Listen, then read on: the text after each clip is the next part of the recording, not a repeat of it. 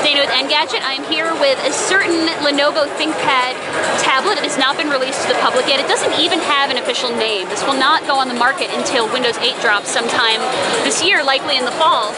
And I just want to give you a quick look at the hardware, because actually what's really interesting about this is the fact that I can't remember a time when Lenovo did even a Windows 7 slate. So it's not just that Windows 8 is a really huge theme here at Computex. It's the fact that I can't remember the last time I saw a Windows 7 tablet at all from Lenovo. So here we are.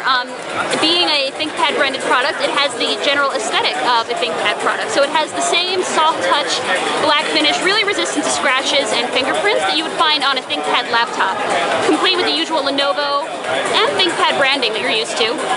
Being a tablet, it has a pair of cameras. This is supposed to be a 2-megapixel camera. 8-megapixel camera with the 2-megapixel one up front. And this is a 10-inch screen here, and as you'd expect, it's a 1366 by 768 resolution. So standard resolution, same as you would find on many Windows 8 devices on the laptop side as well. You can see here it's a very bright screen. It's definitely sufficient in this trade show environment here. And I'm going to just give you a quick tour of the device here.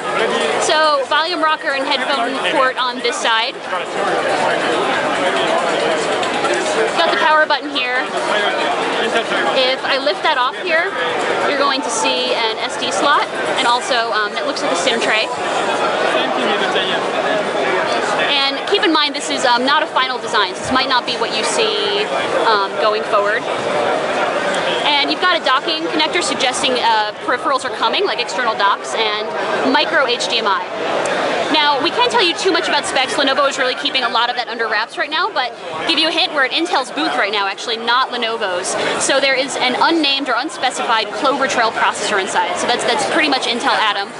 And that's all we can tell you for now, but we're definitely going to be back with more details between now and when this formally launches.